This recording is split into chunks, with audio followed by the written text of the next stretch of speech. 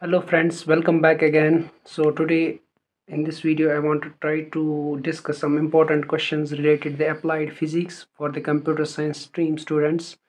Actually VTU has changed this time the whole syllabus for the each branch for physics also. Actually in the 2018 scheme physics was same for each branch, but this time they have added some chapters, they have deleted some chapters also from the physics, and they have just make it separate subjects for each branch. Okay, so today I will discuss about the applied physics for the computer science branch students. So it is subject code is 22 PHY physics S 1222. Okay, that is in first semester second subject, and second semester second subject. Okay, also its code is BPHYS22. Okay, so first of all, in the first module, my dear friends, laser and optical fibers is the chapter name, in which I have figured out some important questions. I have given some importance to the questions which will be definitely asked in the examination.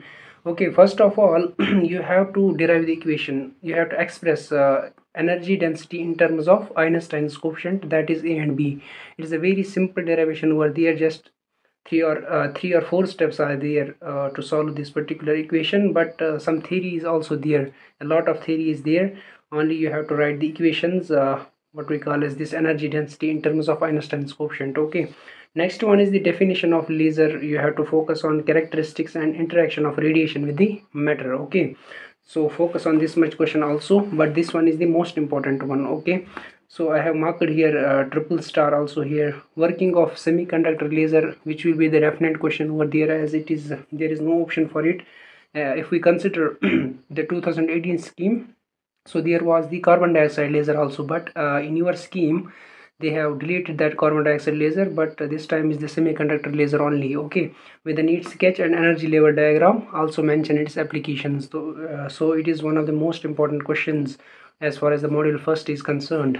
So next one is derivation for the numerical aperture Na and classification of optical fibers over there. As you know already, in the module first there are two chapters, where one is the laser and optical, second one is the optical fibers. So angle of acceptance definitions will be asked over there, and numerical aperture, so you have to focus on the definitions also.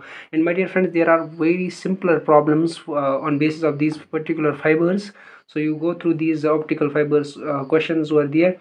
If you are convenient with the laser questions also, so you have to go through. Otherwise you already know, in the physics applied physics part, numericals will be definitely over from each module.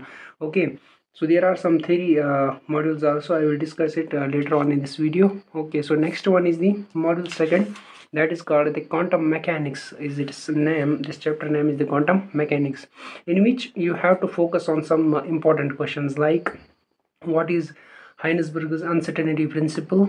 uh, Definitely they will ask this question. And also you have to focus on the de Broglie hypothesis. This is not an important one, but as per the syllabus you cannot leave it also. Okay, so it is not the least importance question over there, so you have to focus on de Broglie hypothesis, as it is the 12th class concept, PU concept. Next one is the principle of complementarity, which is also added in this particular module over here. It was not firstly there, but this time they have added this principle of complementarity. This will be the question over there. You have to focus on this question also. Next one is the setup Schrodinger's time independent wave equation in one dimension. This is one of the most important questions from the module second. So try to write down these particular questions over there. Okay. And next one is the one-dimensional infinite potential well. This will be the definite question also over there. It is of the most importance, that is particle inside one-dimensional infinite potential well. Okay, so next one will be the question attached to it will be the find eigenvalues and eigenfunctions. So these are the important questions from the module second, dear friends. So also you have to focus on this particular part, that is physical significance of wave function and Max Born's interpretation, qualitative what we call as concept. You have to focus on, that is Max Born's interpretation over there. So this is the what we call as content for the model second. I think this much is enough. Vast syllabus is there for physics also, my dear friends, so it is not possible for the students to cover all that portions, as there are some working loads for the students like assignments, like record books, and also 3 internals. So it becomes very typical for a student to focus all the part over there. They cannot complete the syllabus at all. Okay, so next one is the module 4, which is purely based on the theory. Some theory concepts are there, so you have to focus on this much. Is the most important question as far as module 4 is concerned, that is assumptions of quantum free electron theory. Next one is the define Fermi factor and discuss the variation of Fermi factor with temperature and energy, and failures of classical free electron theory. Okay, so next one is, which is the new concept they have inserted into the syllabus, that is Misner's effect and the variation of critical field with the temperature. And next one is the explain phenomena of superconductivity and discuss qualitatively the BCS theory of superconductivity for negligible resistance of metal at temperatures close to the absolute zero. Okay, so next one is the classification of superconductors into soft and hard superconductors using image graphs. Next one is the RF circuits and application of computing, that is application of quantum computing over there. And try some numericals also, my dear friends. If you want to pass this, you have to focus on the theory part. If you find difficulties in the numericals also, so you have to complete this theory, so that it will be easy for you to write down the examination and pass this subject with the theory also. Okay, and try some problems. Top problems are very easy. If you just go through when you derive the equations, definitely you will be able to, at least I'm taking out the least case over here, at least you will write down the given data and calculate some values over there. So this is the fourth module. Okay, so fifth module is, my dear friends, this is the new module. It was not in the 2018 scheme also. So applications of the physics in computing, this is a purely new chapter over there.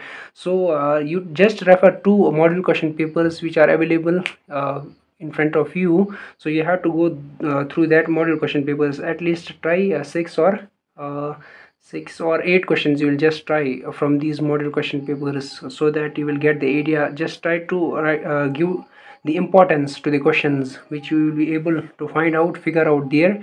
So ponder on those questions, it will be easy for you to cover the module 5th also. Okay, next one is same also, module 3, that is quantum computing. It is again a new module which I am writing here, the passing module. My dear friends, in this you have to focus on theory. It is not problems will be not there, so you have to focus on the theory concepts, so that it will be easy for you to cover 20 marks also in this particular module.